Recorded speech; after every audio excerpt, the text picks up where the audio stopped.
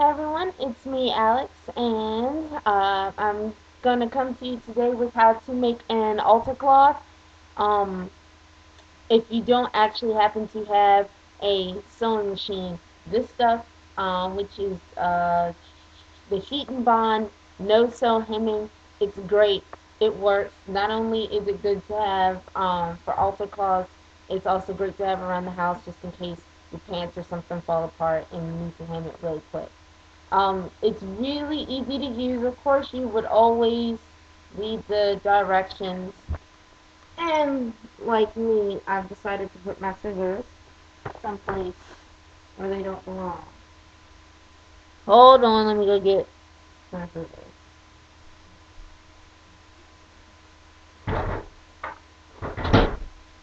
Okay, just to cut this open because I put tape on it. That's a dummy. That's okay. The stuff cuts real easy. Of course you would just follow the directions on there. Preheat your iron to the silk setting. But let's just say you happen to throw the carton away and you don't know what you're doing. I'm gonna make this video for y'all. It says that you're supposed to pre-wash your fabrics. But I didn't do that this time since this is a test piece of fabric, and I'm just going to do a whole bunch of different things on here, and I didn't feel like wasting a whole thing of water and detergent just to wash one piece of fabric um, without fabric softener. But you would just wash your stuff without your regular detergents, without fabric softener, and then you would just preheat your iron to the silk setting like it says, and then press your hem down to the size you want. And the no-sew heat and bond stuff comes in different sizes depending on your hem size, and you just iron it down first. Just do real quick. Nothing real big and special. Before I tend to do most of my altar cloths beforehand, I would normally iron the whole thing, then hem the whole thing, then sew the whole thing, and then sew them all at one time. And when you're working with this stuff, don't do it in longer than 10 inches or so in length, or since this is a really short piece, I just cut it real quick to match. And then you just slide this under here, just like so.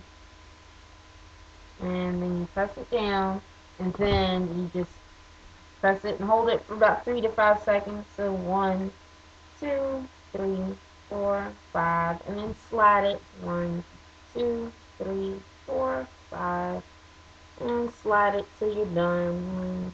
1, 2, 3, 4, 5. And you see my kitty? Good. No, you're not kitty. No. No.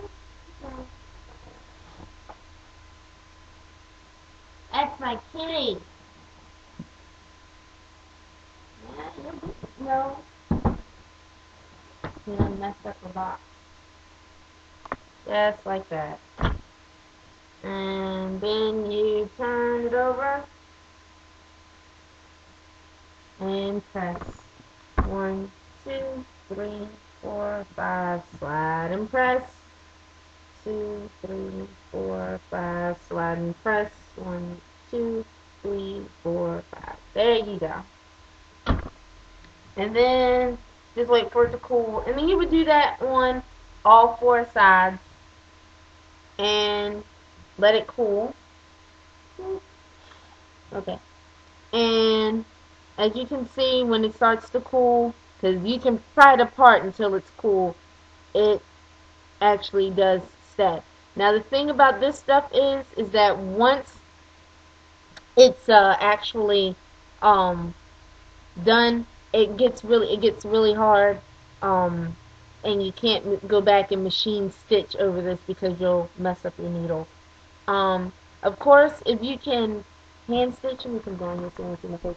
Of course, if you can hand stitch or machine stitch, I recommend doing that. as I think that will probably stay a little bit better in the washing machine. I haven't washed any of mine yet because I just haven't had the need to. Um, but of course, if you just have this stuff hanging around, you can always just put it back on there and keep going. The next thing that I was going to show you guys how to do is, let's just say you just have this piece and you're done hemming it all the way around. What do you do next? Of course, you can just leave it. Um, Pardon me, my morning's been crazy. Of course, you can just leave it like it is and keep going. If you want to add some decoration, you can do that. My favorite thing to do is to embroider. Now, most people are like, embroidery, are you serious? No way. This stuff's so hard. It's actually really easy. And what you do is you just get real lazy, like me, and get a book that has transfer. And let me see if I can find a transfer that still has the ink on it. Not be that A or that E. It might be, I'd do this S. We're going to use an S today.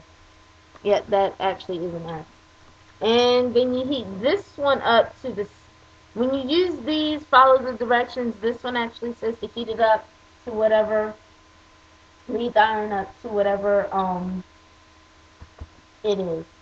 The fabric is. So if you're working with silk, put it on silk. If you're working with wool, do wool. If you're working with something like that, cotton, this is cotton. So I'm just going to wait, and it's heated up. And normally you're supposed to wait 5 minutes, but it's been preheated before, so I'm just going to cheat. And then you just press 1, 2, 3, 4, 5, 6, 7, 8, 9, 10. And since this transfer is a little bit old, I'm gonna leave it on there just a little bit more because I'm not gonna use this transfer again like that. And then you just lift and set that down, and there you go. See? Now, to actually embroider, there's actually a couple of techniques, and I'm gonna make another video to show you that. But I do have to say, like I was saying, when it's done cooling down, this stuff, it's not done cooling down since I actually sat there and ironed it again. It kind of is pretty tough once it's completely cool. Alright, if you have any questions or anything like that, I'm gonna come down again. If you have any questions or anything like that, of course, just ask. If I rushed through anything because I felt like that maybe I rushed, you can always ask me to clarify. I can always do this again. I have plenty of scrap pieces of fabric running around. Alright, thanks.